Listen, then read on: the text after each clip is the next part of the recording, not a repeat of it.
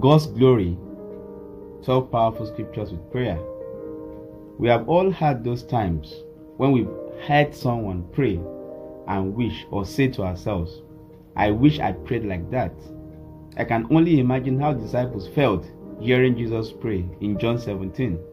The truth, Jesus is drawn to anyone or anywhere he is glorified, and to show forth his glory in our lives, which the Holy Spirit, the power that reveals his greatness, love and splendor, he is quick to lift up any who will forever give glory to the Son.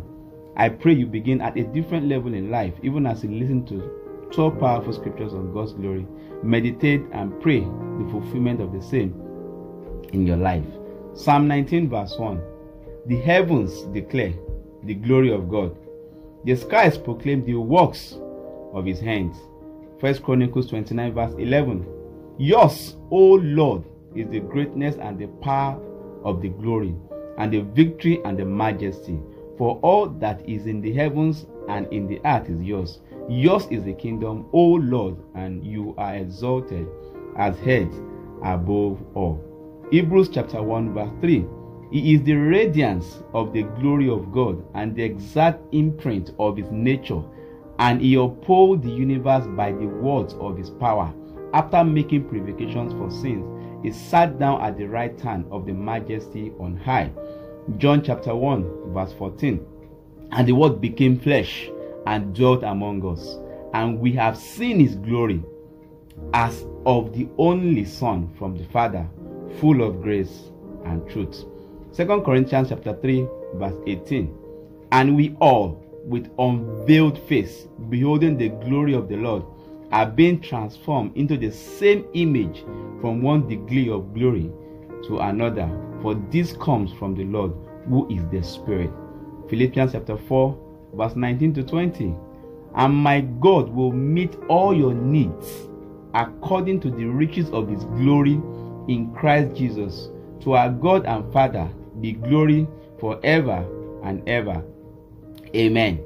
Romans chapter 4 verse 20. Romans chapter 4 verse 20. Yet he did not waver through unbelief regarding the promise of God, but was strengthened in his faith and gave glory to God. 2 Corinthians 4 6. For God, who said, let light shine out of darkness, made his light shine in our hearts to give us the light of the knowledge of God's glory displayed in the face of Christ. John 1:14. The word became flesh and made his dwelling among us.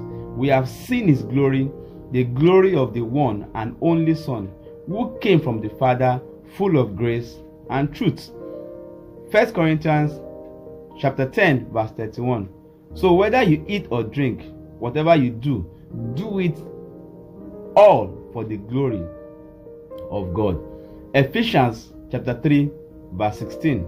I pray that out of his glorious riches he may strengthen you with power through his Spirit in the inner being.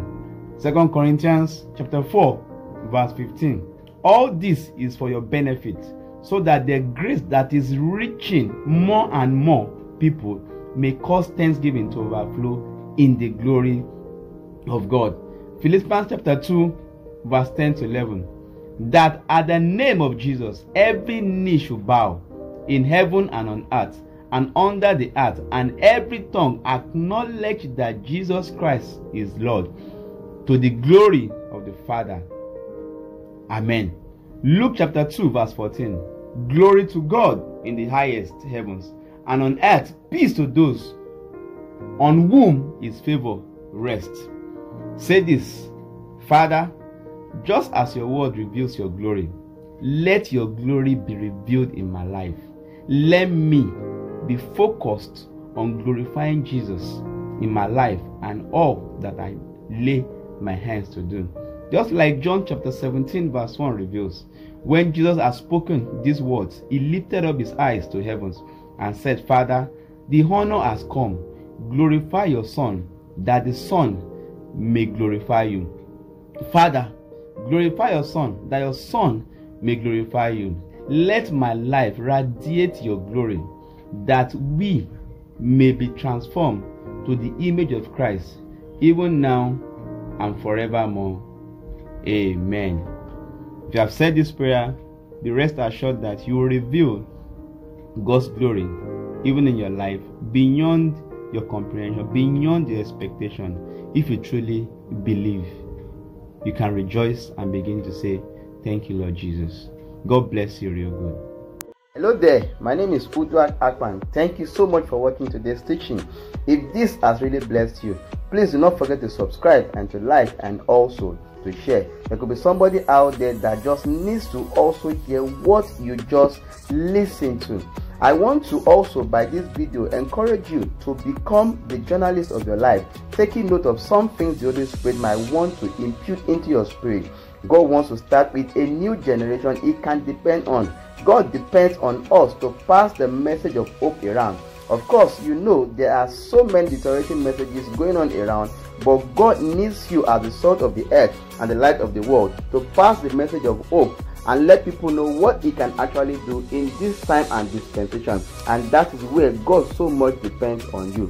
Thank you so much. See you another time. God bless you real good.